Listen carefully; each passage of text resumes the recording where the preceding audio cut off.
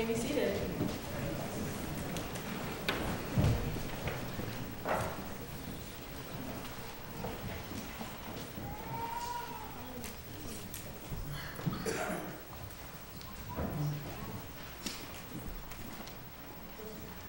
Good morning. He is risen.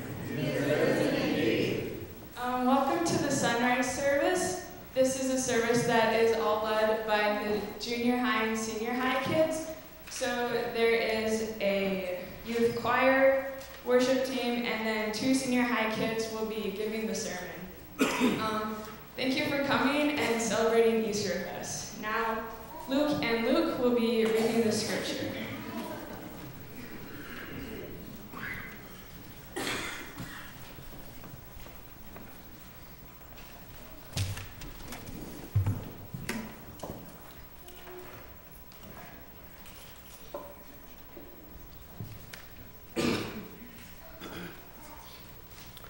But someone may ask, how are the dead raised? With what kind of body will they come? How foolish! What you sow does not come to life unless it dies. When you sow, you do not plant the body that will be, but just a seed, perhaps of wheat or something else. But God gives it a body as he has determined, and to each kind of seed he gives its own body. All flesh is not the same. Men have one kind of flesh, animals have another, birds another, and fish another. There are also heavenly bodies and there are earthly bodies. But the splendor of the heavenly bodies is one kind, and the splendor of the earthly bodies is another. The sun is one kind of splendor, the moon another, and the stars another. And star differs from star in splendor. So will it be with the resurrection of the dead. The body that is sown is perishable. It is raised imperishable. It is sown in dishonor. It is raised in glory. It is shown in weakness. It is raised in power. It is sown a natural body. It is raised a spiritual body. If there is a natural body, there is also a spiritual body. So it is written, the first man Adam being life. The first man Adam being a living being, the last Adam a life-giving spirit.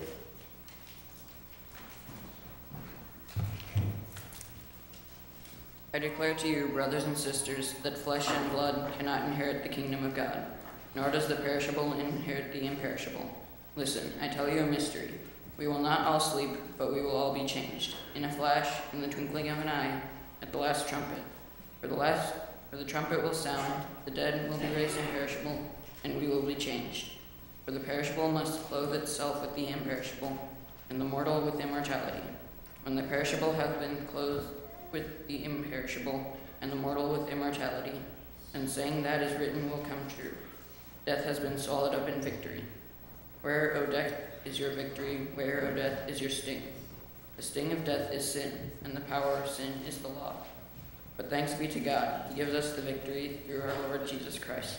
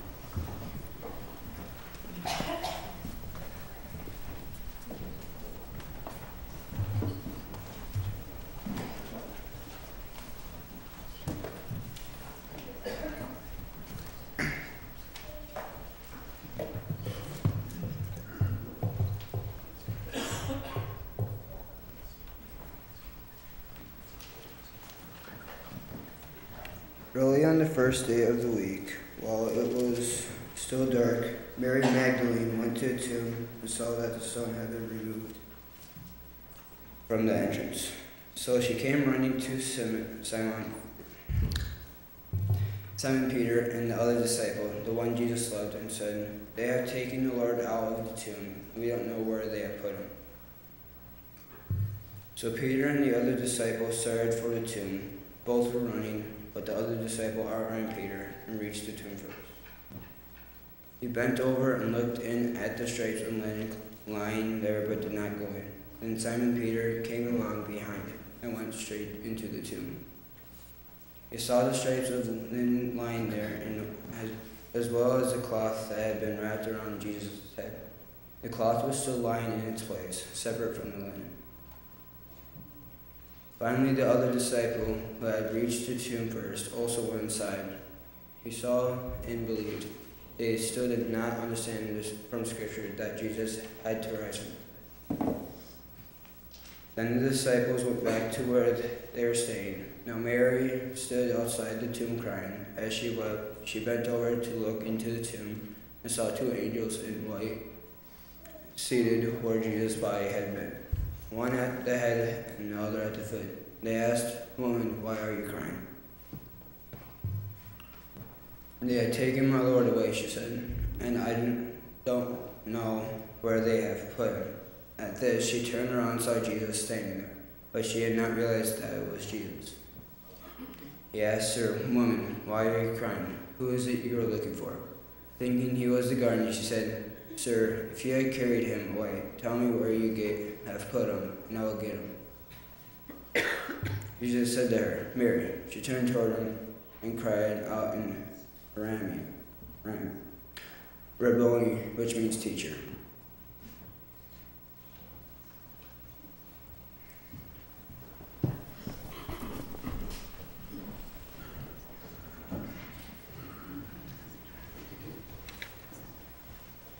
Please stand and join us in our praise medley.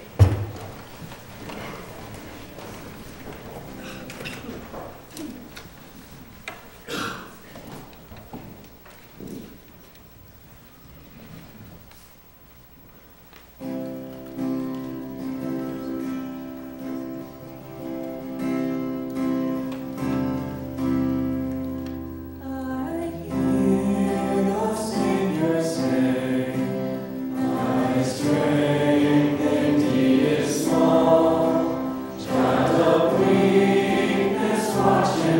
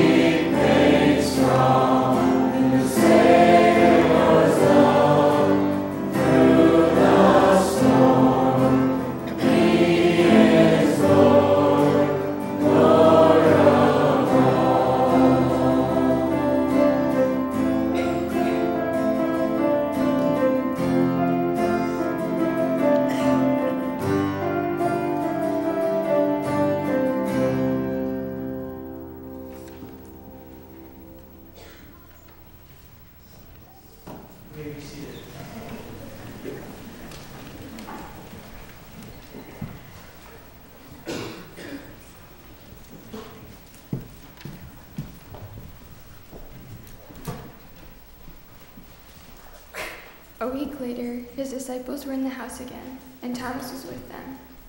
Though the doors were locked, Jesus came and stood among them and said, "Peace be with you." Then he said to Thomas, "Put your finger here. See my hands. Reach out your hand and put it into my side. Stop doubting and believe." Thomas said to him, "My Lord and my God." Then Jesus told him, "Because you have seen me, you have believed. Blessed are those who have not seen and yet have believed." Jesus performed many other signs in the presence of his disciples, which are not recorded in this book. But these are written that you may believe that Jesus is the Messiah, the Son of God, and that by believing you may have life in his name.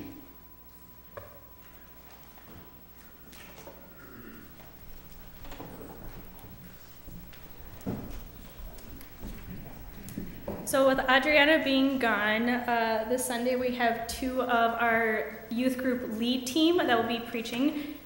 This year there's 4 students that are on the lead team, Annie, Ethan, Emily, and Peter. And they have helped Adriana plan youth group and games, and they've given testimony to youth group. And they've kind of just encouraged youth group and been praying for everyone and sending birthday cards and kind of things like that. So feel free to ask them more about what the lead team is. But without further ado, Annie and Ethan. Good morning. Good morning. So today is Easter, but what really is Easter and why do we celebrate it? Well, Easter is the day that Jesus rose from the dead. When Jesus was on earth, he healed people, he fed people, and he saved people. And a lot of people loved him for this. However, some people did not, and they didn't like that he claimed to be the Son of God. So they arrested him and brought him to trial.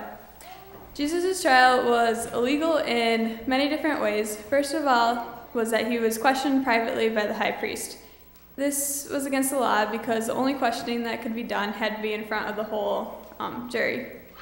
The second of all, Jesus' trial was at night. The law had stated that trials could only happen during the day, and if it was going to go into the night, they had to pause and then resume the next day. Also, many false witnesses testified against Jesus, saying that he said things and did things that he actually did not. And lastly, at Jesus' trial, the high priest voted first. This was against the law because it was supposed to be like the lowest, like most or least important person voting first, and then work all the way up to the high priest to avoid like influence and bias against the person who was accused. However, at Jesus' trial, that did not happen. Jesus was brought to Pontius Pilate for permission to crucify him because they needed the Roman permission. Pilate initially said that he was innocent, but the people revolted, and to keep the peace, Pilate decided to let them crucify him. People beat Jesus, whipped him, and mocked him. And about 9 a.m. on a Friday morning, he was nailed to the cross with 2 other criminals. He was crucified at a place called Golgotha, and in Aramaic this means place of the skull. Also, a sign above Jesus read, "The King of the Jews." People shouted at him, saying, "You are the one who claimed to be from God, and save yourself." And they mocked him, saying, "If he really is what he says he is, he would come down from there." At about noon on the Friday, the sky turned dark for about 3 hours, and there was a huge earthquake. Jesus shouted out, my God, why have you deserted me?" And then he said, "It is finished." And about 3 p.m. on that Friday, Jesus Christ had died on the cross. At the time of Jesus' death, the temple curtain tore in two, and the Roman soldier that was there said that this man truly was the Son of God. In Hebrews chapter 9, it says that a veil in the temple is what separates us from God. So this curtain signifies that sin is what keeps us from heaven. When Jesus died and that curtain tore in two, it shows that Jesus removed sin and he removed that barrier, and now everybody had the ability to go to heaven. A couple days later, on the Sunday morning, 3 women went to the tomb with spices to put on Jesus' body. But when they got there, the tombstone had been rolled away and his body was not there. They ran to the disciples, telling them that Jesus' body had been stolen. And then Peter and another disciple, who we believed to be was John, ran to the tomb and saw the linens lying neatly folded in place, and they believed that he had rose. Later that Sunday morning, Mary had gone to the tomb.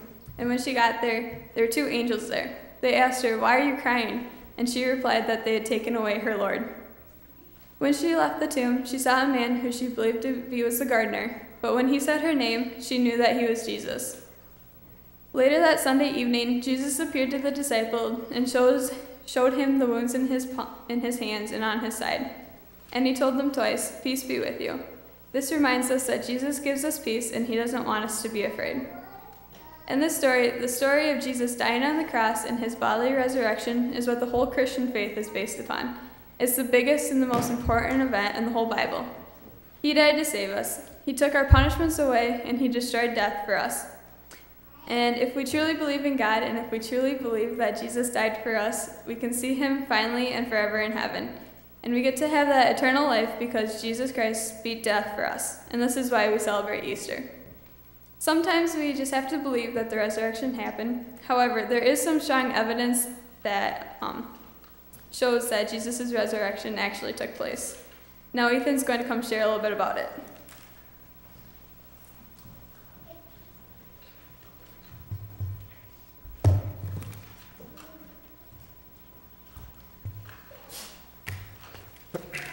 Like Annie said, I'm going to share a few pieces of evidence that the Bible and modern day knowledge give us that point towards the resurrection of Jesus. The first one was the stone that had been rolled away from Jesus' grave. This stone weighed anywhere from 2,000 to 4,000 pounds and was 4 to 6 feet in diameter. It would have been hard for even a handful of men to move. Second one is the Roman soldiers' disappearance.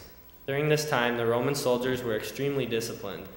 They were tasked with the duty of guarding Jesus' grave, and failure to do this would have led to imprisonment or even death. The simple fact that they disappeared shows that God was at work. The third was the folded linens. You may have skimmed over this earlier, but in verse 7 it talks about how the burial cloth that was around Jesus' head had been folded separately from the other linens that were on his body. A robber wouldn't have taken the time to do this, which shows that Jesus' body wasn't taken and that he had risen from the dead. The fourth and the most important are the disciples preached the story of Jesus' resurrection and were willing to die on the fact that he had risen from the dead. They wouldn't have done this if the story had been fabricated.